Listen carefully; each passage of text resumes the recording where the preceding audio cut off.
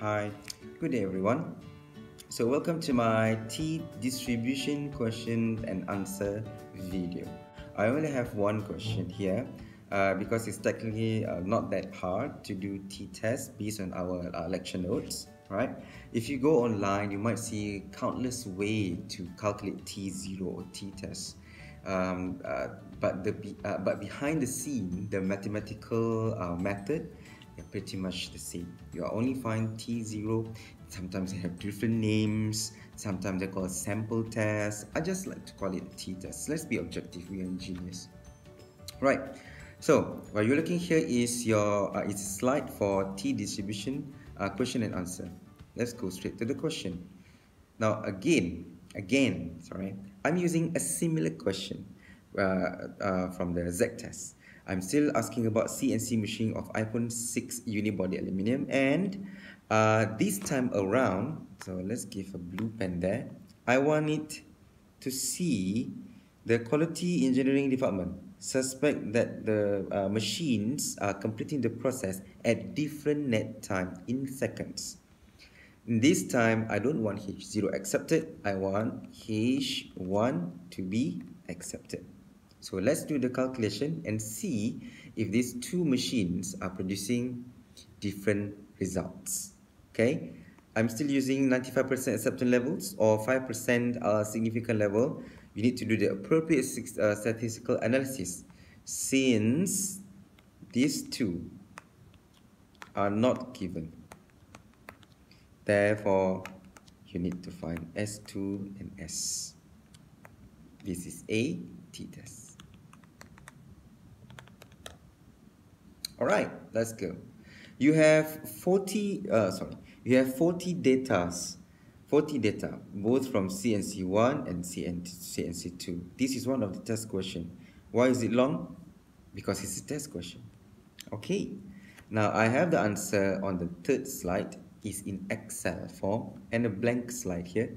So I just want to put some notes here. So what should you do? Okay, step 1. These two not given, therefore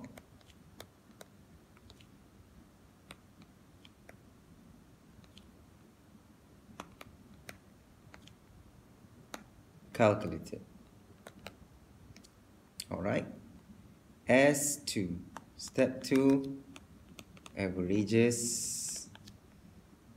Step 3, right, S1 squared and S2 squared calculation. Right, and then S4, SP squared calculation. Why do I need SP squared calculation? Calculation. Because red pen. Note.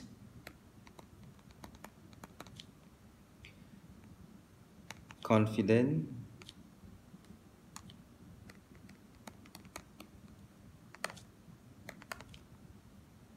interval uses SP. Right?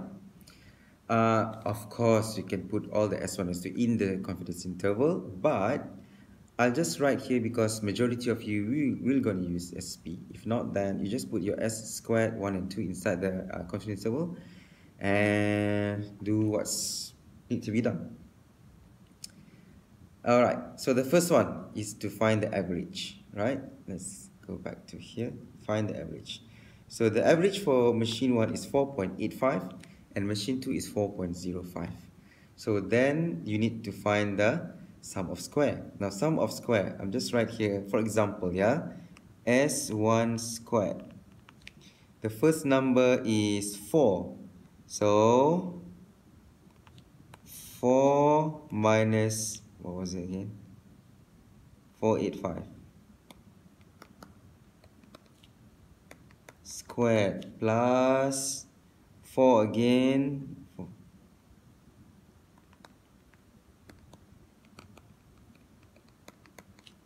Plus again 4. right? And until the end, you have, what was it? 4 again, 4.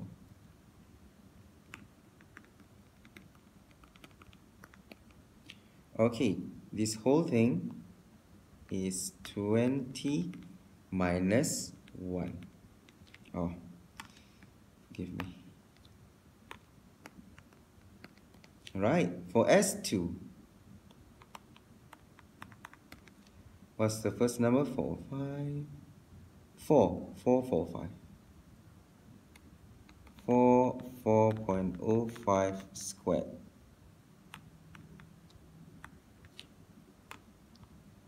Give me over here. Plus 5.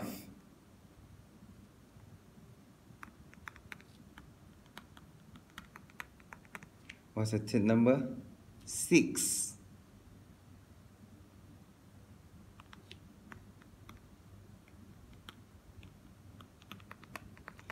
Let's just take the final number,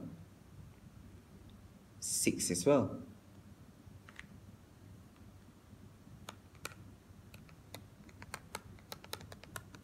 And this whole thing is 20 minus 1.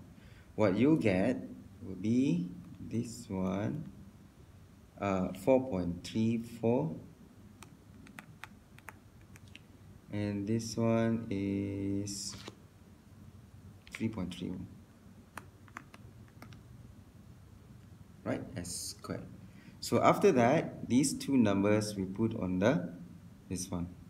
Where is it?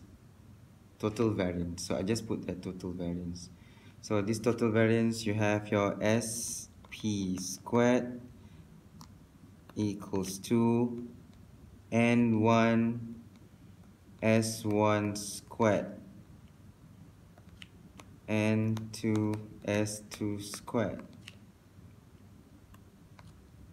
N1 N2 minus 2. Okay, so you have your SP squared, right? And from there, you have your total variance, which is this one. You can square root it. This one is SP TO above, TO below. Somebody asked me about this. This is a ratio. So here is actually Y1 bar, Y2 bar. SP 1 over N1 plus 1 over N2. Right, so this is above, this is below.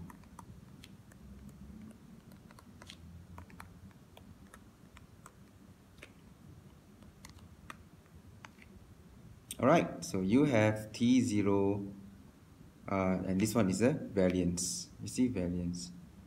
And then you have your answer is 1.29. So we have degree of freedom is 20 plus 20 minus 2, 38, right? 38 at 5%, and you get this 2.02. And because of that, 2.021 is bigger than 1.29. That's why we accept H0. What does it mean by that? So it means, write this.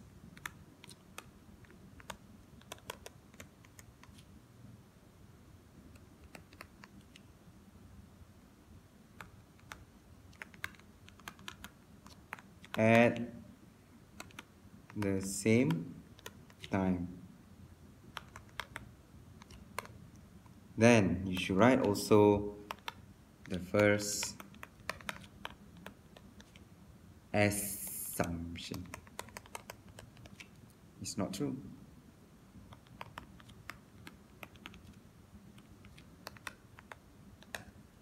Done.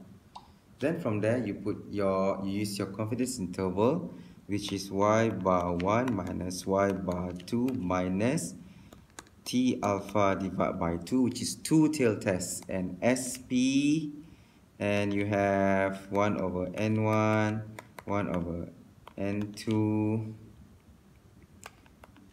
mu1, mu2, blah blah blah blah for the right side. So maybe I just should write the whole thing lah.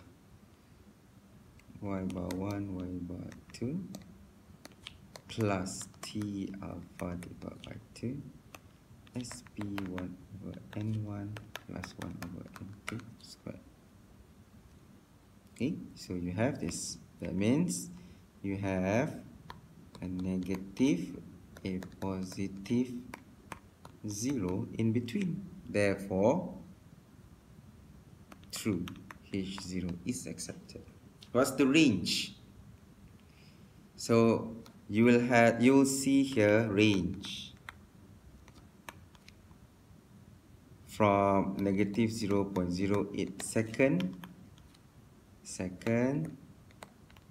to 1.68 second between the two machines. Very simple. That's all. Thank you for watching. I'll see you on the next video. Bye.